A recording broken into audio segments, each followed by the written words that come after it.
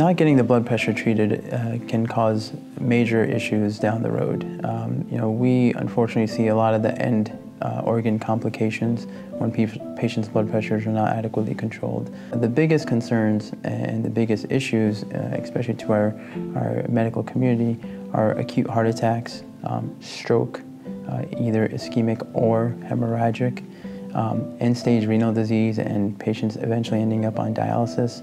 And more rarely, people do develop issues with aortic dissections, which is a very high fatal medical condition.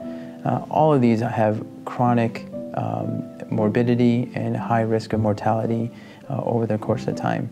And these are the things that we're trying to prevent when we try to control patients' blood pressure.